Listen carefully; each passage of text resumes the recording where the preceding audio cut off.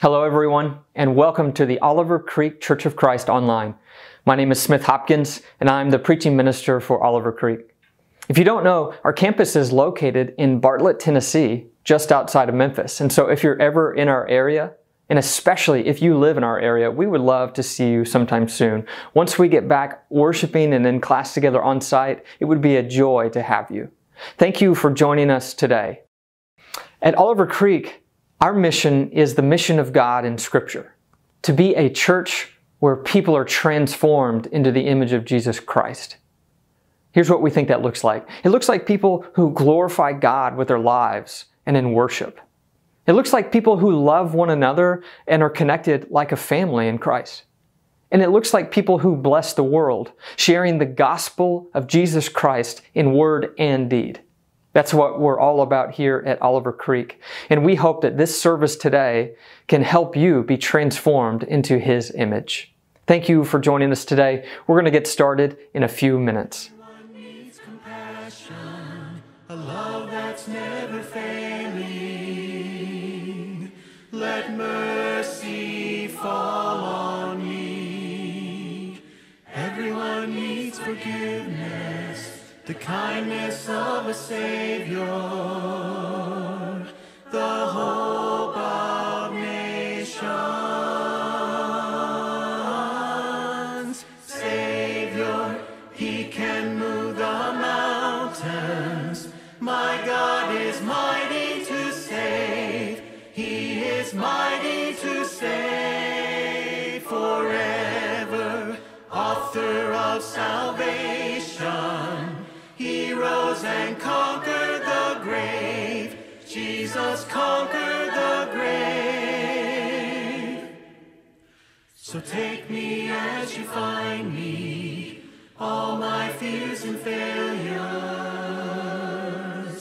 Fill my life again. I give my life to follow everything I believe in. Now I surrender. Savior, He can move the mountains. My God is mighty to save.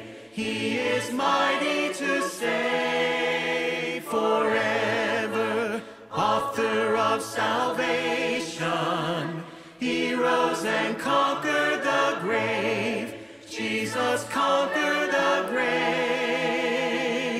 Shine your light and let the whole world see. We're singing for the glory of the risen King. Jesus, shine your light and let the whole world see. We're singing for the glory of the risen King. Savior, He can move the mountains. My God is mighty to save. He is mighty to save forever. Author of salvation, He rose and conquered the grave. Jesus conquered the grave.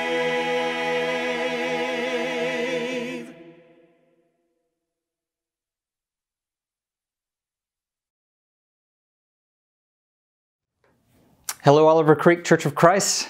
Welcome to our Sunday worship. I'm so glad that you're joining us today. We've got a lot of guests I know from all over the country. We welcome you as well. If you're ever in Memphis, please look us up. We'd love to meet you. We will be back at some point in our building, and we will let you know when that is. We can't wait to meet you. Last week I kicked off a series called Amazing Grace, and you guys were so supportive. I don't think I've ever received as many just overwhelmingly encouraging comments and messages from people. I want to just say thank you for that. If you haven't listened, go check it out. But today we continue part 2 in our series, Amazing Grace. James Riddick is going to lead us in singing. We'll hear from our shepherds in a prayer. And of course, we'll take the Lord's Supper. If you don't have the bread and the cup, here's your warning. Go ahead and grab that. We thank you for worshiping with us. I pray that you will bring your whole heart to God today in worship as we lift up our Father and the Lord Jesus Christ.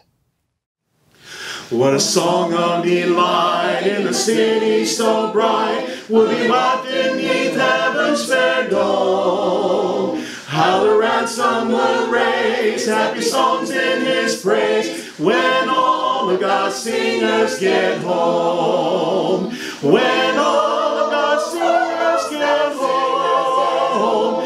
Whenever our sorrow will come, there'll be no place like home. When all of God's singers get home. As we sing here on earth, song of sadness or mirth, gives us foretaste of rapture to come. But our joy can't compare with the glory up there, when all of God's singers get home.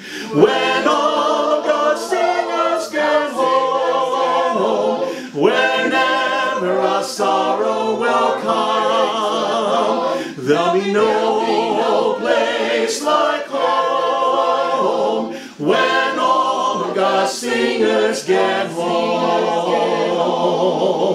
Having overcome sin, hallelujah, amen, will be heard in that land o'er the foam.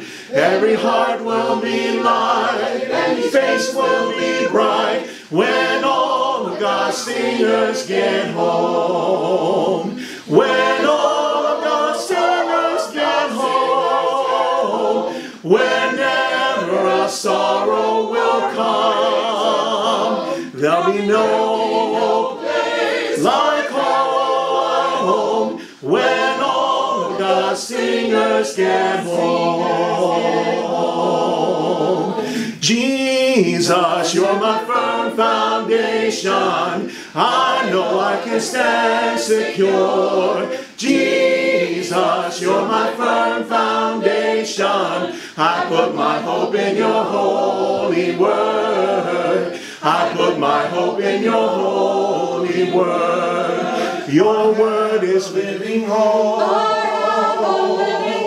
I have a future. God has a plan for me.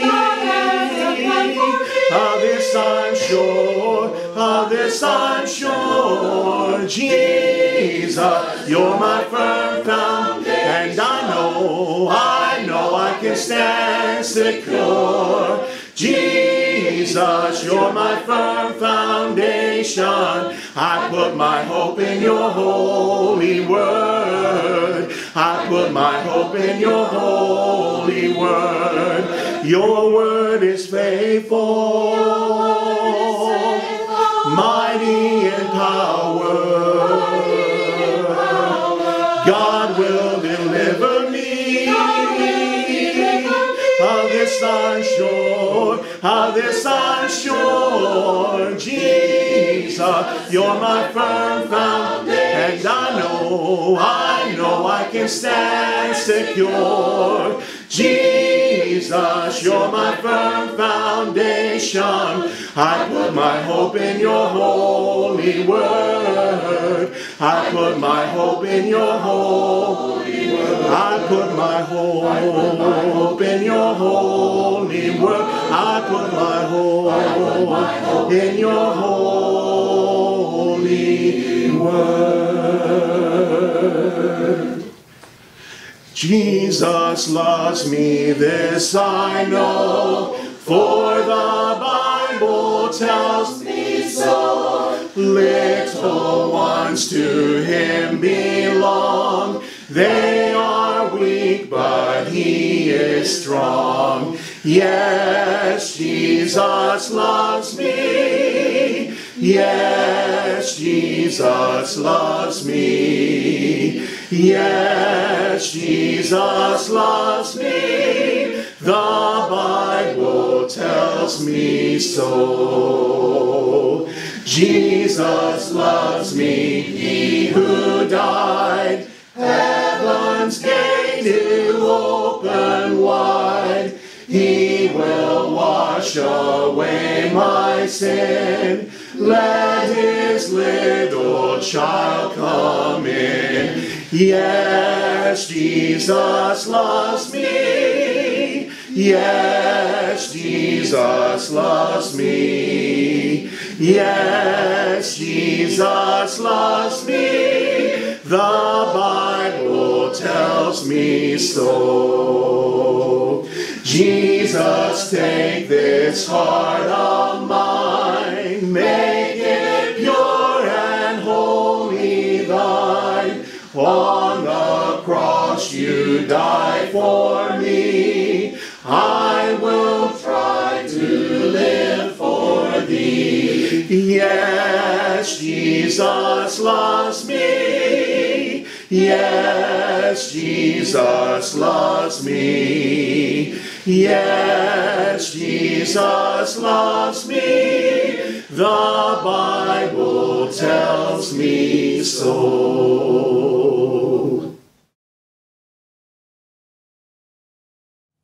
I'll be reading from Titus, chapter 3, verses 3 through 7. At one time we were too foolish, disobedient, deceived, and enslaved by all kinds of passions and pleasures. We lived in malice and envy, being hated and hating one another. But when the kindness and love of God, our Savior, appeared, He saved us, not because of the righteous things we had done, but because of His mercy. He saved us through the washing of rebirth and renewal by the Holy Spirit, whom He poured out on us generously through Jesus Christ our Savior, so that, having been justified by His grace, we might become heirs, having the hope of eternal life. Have you ever been confused about the relationship between grace on the one hand and obedience on the other? I have. I've been in Bible studies and conversations where I've been accused of abandoning grace because I emphasized obedience. Or I could just point out Scripture's language connecting baptism and salvation, and someone would accuse me saying, no, you're teaching a salvation by works, not by grace. It's confusing. It's challenging. I think there's two big myths that we sometimes buy into when it comes to the grace of God. And it's very important that we clear these up. The first myth is really what I dealt with last week. By the way, if you haven't listened to last week, maybe after this service is over, pull it up on YouTube or Facebook and check it out. But the first myth goes something like this. God's grace isn't free. God's grace is somehow deserved or merited, or you have to be worthy. God's grace isn't for me because God's grace is only for good people. It's only for godly people. It's not for people like me. Or it's not for people like you. It's not for people as broken and sinful as you. This myth is that God's grace isn't free, but this is a myth. It is not the biblical teaching of the grace of God. The grace of God is the gift of Jesus Christ to the unworthy.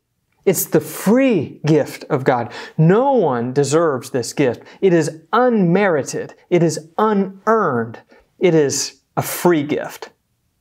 But there's another myth that we sometimes believe, and it's almost the opposite. And sometimes these get intertwined. I want to take them on separately. If the first myth is that God's grace isn't free, the second myth is that God's grace isn't costly. God's grace isn't costly, we think. Because grace is free, it can't have a cost. This is what Dietrich Bonhoeffer, the German theologian living in Nazi Germany, he was actually executed by Hitler and the Nazis at the end of the war. He says this is grace without price, grace without cost. He called it cheap grace. He says the essence of grace, we suppose, is that the account has been paid in advance. And because it's been paid, everything can be had for nothing. He says it's grace without repentance. It's grace without discipleship. It's grace without obedience. This is cheap grace. This is not biblical grace. Oh, but you can find this kind of grace on sale all over our country in churches, probably even today. There's a movement called the Free Grace Movement, the Free Grace Movement, with some of America's most prominent preachers. One of them says this. He says, nothing can be by grace and by works at the same time. They are mutually exclusive. If God accepts us by grace, it cannot have anything to do with works of any kind. So what do we think of the relationship between grace and obedience? What I want to claim today is really just one central point that I'm going to unpack. It comes from the language of Romans chapter 1, verses 1 through 6. Let's read this together.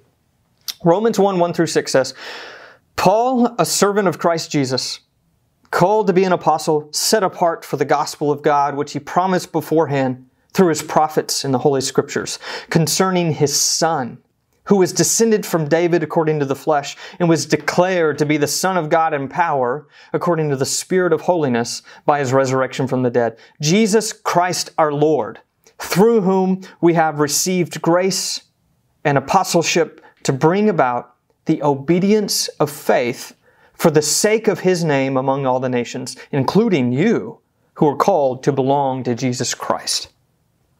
Today, what I want to claim is that God's grace, the gift of God's grace, demands our obedience of faith. The gift of God's grace demands our obedience of faith. Would you say that with me? The gift of God's grace demands our obedience of faith. Let's break that down. Let's look at the first half of this statement as our first point. The gift of God's grace demands. And I know this is a strange view. It's countercultural to how we think of grace and how we think of gift giving. We think the purest form of a gift is a gift with no strings attached. We think that in order to be grace, it can have no expectation of return. There's no obligation if it's really grace. This is a very popular conception, but the problem is it's a very modern conception. People didn't start thinking of gift giving like this until the 1500s, 1500 years after Paul was writing. It's a very modern understanding of grace. And so we need to recover an ancient picture of gift giving and grace if we're going to understand what the Apostle Paul means. Here's where a scholar named John Barclay, in his book Paul and the Gift, really helps us. He did a deep dive into his scholarship on how ancient people and Jews like Paul thought of gift giving. Here's what he says. He says, the notion of a gift with no strings attached was practically unimaginable in antiquity. None of Paul's hearers would have been surprised to learn that as recipients of the divine gift, they were placed under obligation to God. Here's the reason. Modern people think of grace as a one-way benefit. Ancient people thought of grace as a mutual bond. You see the difference? I'm helping you, that's how we think of gift, but they thought of gift as creating a network, a connection. In other words, to them, the purpose of grace was a relationship. So what would it look like to reciprocate, to return a gift in response to a gift of grace? Well, it happened all the time for a variety of things. There was a man in Corinth. He's actually named at the end of the letter to the Romans, Erastus. And what we see is that actually, if you go and visit the city of Corinth today, there's a big plaque with Erastus' name on it. And it says, in exchange for us giving you this city council position, he paved this at his own expense. But what ancient historians help us see is that this gift of grace, give him a position, was reciprocated. Then he paved it at his own expense. That gift of grace was then reciprocated. We'll put up a plaque with your name on it for all to see. Matthew Bates, he says, if somehow the city of Corinth refused to put up a plaque with Erastus' name on it, he said everyone would have known that Erastus was well within his rights of grace to tear up the pavement because they had rejected his gift. He puts it pretty plainly like this. He says, failure to reciprocate, to return a gift, meant the grace had been spurned. In the ancient world, if a gift is given, some sort of return gift must be given. If not, it sends a social signal that the initial gift has been rejected. Grace required a response. In other words, the gift of God's grace demands. This is how grace works in the mind of Paul, in the mind of Jesus, in the ancient world. Grace has demands. Now, it doesn't mean that you pay back the gift. They understood the difference between a loan and a gift. But it does mean that in a relationship, both parties now have some responsibility. That's really what we see all over Paul's writings about grace and gift. For instance, in 1 Corinthians chapter 12, he's talking about spiritual gifts. really, the word is these grace things. God is giving graces, literally graces to His church. And there's a variety of graces, these gifts that He's given. He says, but they're all for the common good. They're to create bonds, relationship. He says that the purpose of a gift, ultimately, is love in 1 Corinthians 13. He says you can do all that you want, but if you do not go into love, you see the purpose of grace is love, connection. It's relationship in the mind of Paul. But we also see in Paul's writings, even in 1 Corinthians 15, where he says, I'm the least of the apostles, unworthy to be called an apostle because I persecuted the church of God. But by the grace of God, I am what I am. And His grace toward me was not in vain. On the contrary, I worked harder than any of them, though it was not I, but the grace of God that was with me. Do you see how he understands that when he receives the grace of Jesus Christ, it obligates him, it compels him, it has this demand on him. He says, I started working harder than anyone else. He says, but it wasn't me, it was the grace. So at once we have to say that God's grace is free and God's grace is costly. Cheap grace is a false myth. The reality is that God's grace demands. Here's an illustration that may help us think through this language of gift and grace and how grace demands, how grace builds in expectations to create a bond in a relationship. Remember the night that I proposed to Kelsey. I went through all these sites in the city of Memphis that we had been on dates to on this really amazing carriage ride. And we stopped in front of the Orpheum downtown, and I had rented out the marquee, and it said, Kelsey, I love you now and forever. Will you marry me? And I got down on one knee, and I told her all the reasons why I loved her and I wanted to spend my life with her. And I offered her the most special gift I had ever given anyone. You see, the opposite of giving is not receiving. The opposite of giving is rejecting. Right? The opposite of giving. Kelsey received that gift from me, and it made my heart so filled with joy and love. But because she received the gift, she was then compelled to return the gift. And so a couple of months later, we're standing at the altar exchanging vows, and I once again give her that most precious gift, and I offer her a ring. You know what she did? She gave me a ring. She returned a gift. Now, I've got to say, the ring she gave me wasn't near as nice as the ring I gave her. Do you see that that's not the point? She wasn't trying to repay me. She was trying to express a grace to me. This is how God's grace works too. The purpose of God's gift is not a one-way benefit. It is a relationship with the God who loves you. Yes, He demands something, but He desires that love and that grace from you, that response. I think this is a really amazing thing because it shows us that the opposite of giving is not receiving. The opposite of giving is just rejecting.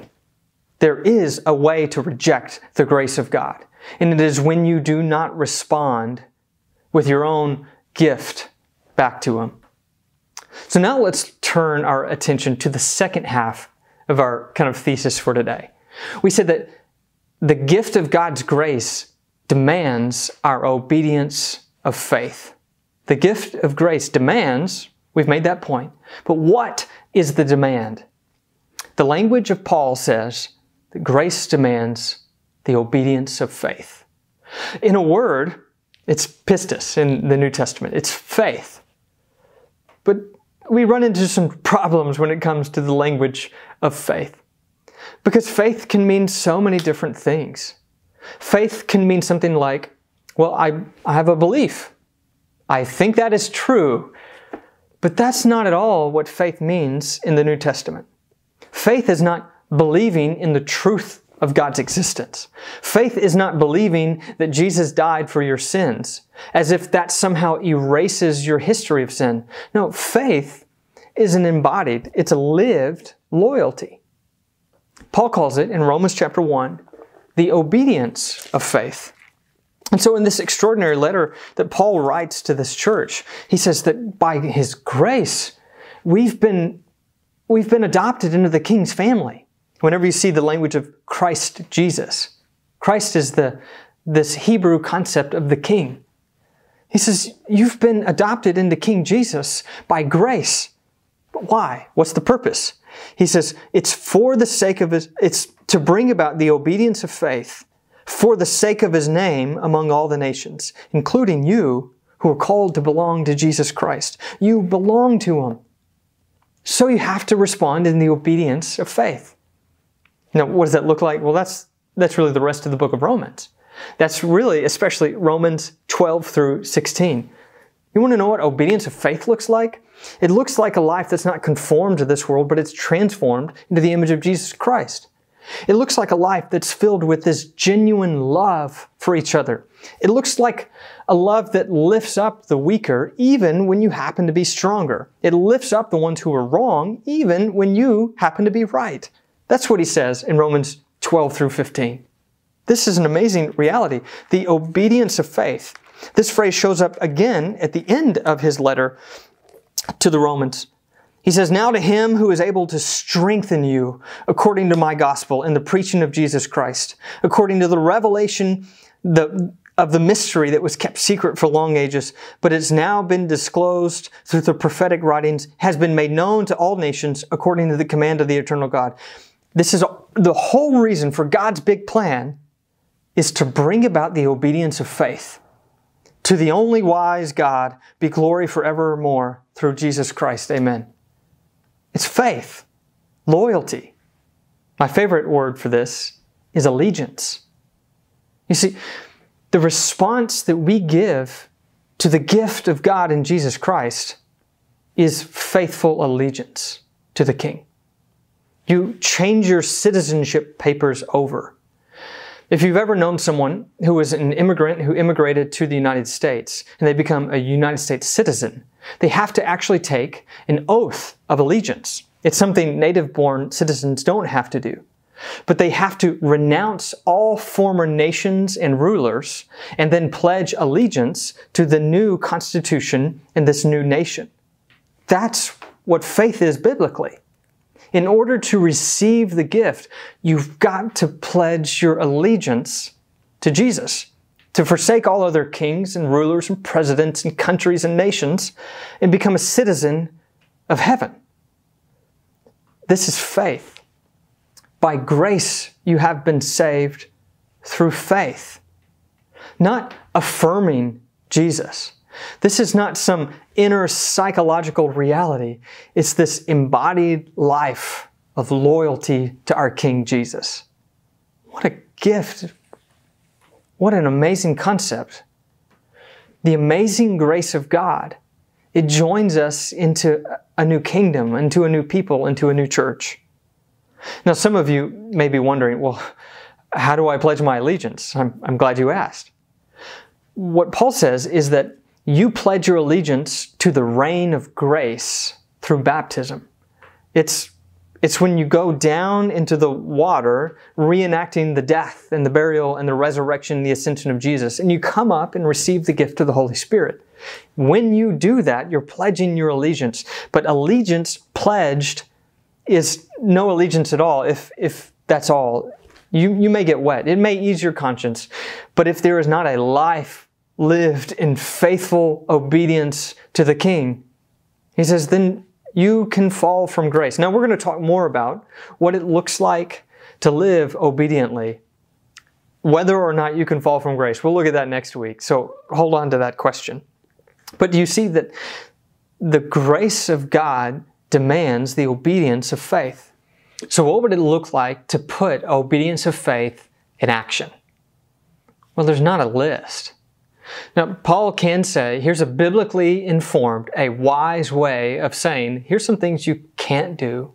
And he'll go through drunkenness and sexual sin, of just these perverse things informed by Scripture that he's saying, let's stay away from these. They're like guardrails. Don't get close to the edge. But he also can give a list of things that we should do. He calls them the fruit of the Spirit. Really, that's what the obedience of faith is. It's a life lived, led by the Spirit of God rather than the flesh. It's not a life of perfection. It's a life of constant, what he calls crucifixion of the flesh. It's where we're in a continual discipleship to Jesus, day after day, uncovering new parts of our heart that need turned over to Him, confessing our sins to each other and to Him, and then living on in the next day. It's not perfection, it's faith. It's the obedience of faith. He says it looks like love and joy and peace and patience and kindness and goodness and gentleness and self-control. Against such there's no law. That's what obedience of faith looks like. At Oliver Creek, we have 6 habits that I think really capture these. We call them the transforming graces, because it's a major emphasis to us that grace doesn't leave you where you were. Grace has a transforming effect on your life. Grace has this demand, this expectation, and that if you don't respond with the expectation, then you forfeit the gift. Here they are. The first one is to give thanks. At the heart of the obedience of faith is a life of gratitude for the gift of Jesus Christ. The second one is to reflect on the Word. This is our bread, our water that sustains us through our life of discipleship. The third is to ask deeper questions. I think listening is a way of blessing other people in your life, but it's also a way of receiving a blessing from God when you slow down and consider Him and ask Him questions. To commune with God is a life of connection, of prayerfulness, of a relationship. And what I've been trying to say is that that's the whole goal of grace, is communion with God and with others. Eat together. Of course, we see this all over in the person of Jesus Christ. But here's something striking that I think this new idea of grace helps us see more clearly. You see, grace isn't a one-way benefit. Grace isn't you always serving them food. It's not you always doing something on behalf of someone else, no strings attached. The purpose of grace is to bring people together. That's real hospitality in the Christian view. That's grace at work. Have you ever thought of how often Jesus was the guest in someone's home? A lot of us are so willing to serve, but we're so unwilling to receive a gift from others. What would happen if instead of avoiding these toxic manifestations of grace, we instead leaned into community? I think it would look like eating together. The last of the graces is to serve your neighbor. To serve your neighbor. Paul says that none of this rules and laws matter anymore. What matters is this: faith working itself out in love. Faith working through love. It looks like service to each other. This is the obedience of faith. It's not perfection. It's a life of discipleship in response to Jesus the King. Grace is both unmerited and to the unworthy. It is both free and costly. It is a gift to the unworthy in order to transform us into people who are living out the obedience of faith by the power of His Spirit. This gift is grace. Grace, it reciprocates. It gives a gift back, the gift of faith in Jesus. And it's nothing less, the Bible says, than a marriage. Except instead of me working all summer to pay off this ring that was this most precious gift that I offered, the gift of grace in Jesus Christ is God coming in the flesh. It's the costly gift of the life of the Son of God, stripped and naked, nailed to a cross, crucified for our sins. That's the cost of grace. But in the cost of grace, He calls us to Himself, not as just a one-way gift to erase our sins, but as a way of reconciling us to Himself and to each other. Oh, how beautiful this picture of marriage is in Scripture. Paul says that all marriage points to this reality of Christ and His church in loving union forever. I hope that you want to experience this grace, because He says it calls you to live a life of faithful obedience. Would you pray with me? Our Father, I pray that you give us the grace to live faithfully, that you help us as a church to live for one another, not just for ourselves, that we live in mutual love, not just as one-way servants, that in our ministries, that we see that we are a body of parts working together, that in our families, that we see that none are higher or lower than anyone else, but all are undeserving recipients of this amazing grace. Father, thank you for the gift of Jesus Christ, for his crucifixion, for his resurrection, for his ascension, and for his Holy Spirit. It's in his name we pray. Amen. When my love to Christ grows weak, when for deeper faith I seek, then in thought I go to thee, Garden of Gethsemane. There I walk amid the shades, while the lingering twilight fades. See that suffering, friendless one, weeping, praying there alone. When my love for man grows weak, when for stronger faith I seek, see his angry I go to thy scenes of fear and woe. There behold his agony, suffered on the bitter tree. See his anguish, see his faith, love triumphant still in death. Then to life I turn again, learning all the worth of pain, learning all the might that lies in a full self-sacrifice. Hello, I'm Jason Heckendorf, member here at Oliver Creek Church of Christ. We're just about to move into our communion service and just ask that you join with me. We are now about to move into an important part of our worship, the Lord's Supper.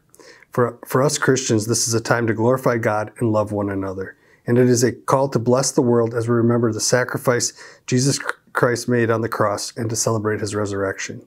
We invite all Christians here today to share in this together. In Luke 4:16 through 21, and he came to Nazareth where he had been brought up, and as was his custom, he went to the synagogue on the Sabbath day, and he stood up to read. And the scroll of the prophet Isaiah was given to him. He unrolled the scroll and found the place where it was written, "The Spirit of the Lord is upon me, because he has anointed me to proclaim the good news to the poor. He has sent me to proclaim liberty to the captives and recovering the sight to the blind, and to set at liberty those who are oppressed, to proclaim the year of the Lord's favor." And he rolled up the scroll and gave it back to the attendant and sat down. And the eyes of all in the synagogue were fixed on him. And he began to say to them, "Today this scripture has been fulfilled in your hearing." Please pray with me. Dear gracious Heavenly Father, Father, we love you and we thank you so much for the sacrifice that you made for us, sending your Son to die on the cross for us, Lord. Lord, we just can't fathom what was going through your mind and what was going through his as the sacrifice was made for us and the resurrection that was about to come. Lord, we just ask that we remember this as we take this bread, and then remember how broken that we are, but that we have Jesus to be able to turn to each and every day, to look to for our guidance and for our courage that we need each and every day. Amen.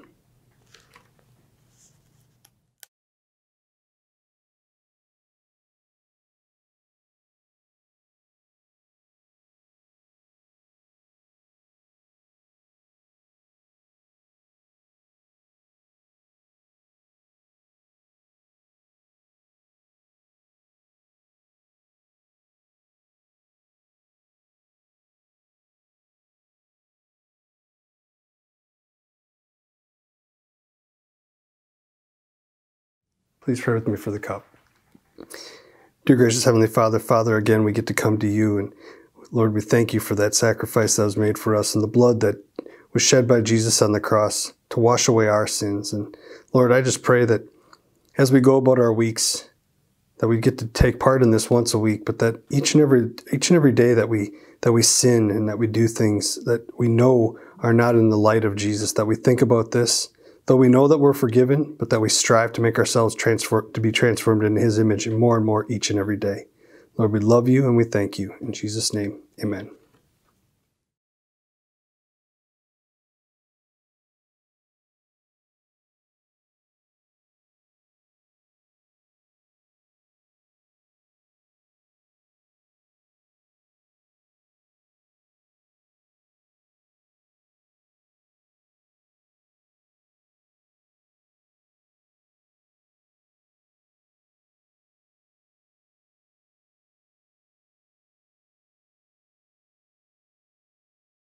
It's at this time that we get to have the opportunity where we get to give back what was given to us by our Lord Jesus. And you are not obligated to do this if you are a guest and visiting with us. And if you do feel compelled, we do appreciate that. This is meant for our members. There are 3 different ways that you can give. You can give on our website, but also on the screen you'll see a QR code. You can scan that with your smartphone and it'll take you right to our website to where you can give. The other way is that you can text. If you can just text in to the number on the screen, then it'll take you to how you're going to give there. Also, you can just do it the old-fashioned way, and you can just mail in a check. And we appreciate all of your generosity. Please pray with me. Dear gracious Heavenly Father, Father, it's at this time that we get to come to you and give back a portion of what we have earned because of you each and every day. Lord, I just pray that we open our hearts and that we give in a very willing way, and that we remember the sacrifice that was made for us, and that we have much that we can sacrifice, as all that we have is yours. Lord, I just pray that we take this money that is gathered and that we use this in a way that can help spread the words of Jesus, and that we can expand Scripture all over, but Lord, that we can continue to build up in our own church here as well as across the world. Lord, we love you and we thank you. In Jesus' name, amen. Good morning. I'm Paul Holt, one of the shepherds here at Oliver Creek, and we're glad that you chose to worship with us this morning. Nothing would make us happier than if we were all gathered together this morning. We hope and pray that you've been encouraged, that you've been edified, and because of the sensitive nature of some of our prayer requests, you'll notice that we don't mention names. But know this, we're praying for you by name, and as a group, we love you and care for you. We urge you to stay safe, to stay connected, and to grow your faith in every way, every day. Let's go to our Heavenly Father in prayer. Father, so many of us are weary, we're tired, and we're having difficulty during this time in our world. Father, the disconnect from our family, the disconnect from those that are sick, being away from our friends and not being able to meet together as a church family is taking its toll. Father, we ask for strength to endure, and we ask for strength to withstand the temptation to quit, the temptation to be rude, the temptation to be selfish. Father, we pray for wisdom in dealing with others, and we pray for healing for those that are sick. And we pray especially for those that are dealing with employment issues and with those that are having difficulty coping. Father, we need your love and we need your word to win in this world. We need your peace and your understanding. Father, we pray that you will help us to continue to show love for our fellow man. Help us to be bold enough to be unapologetic to be your children.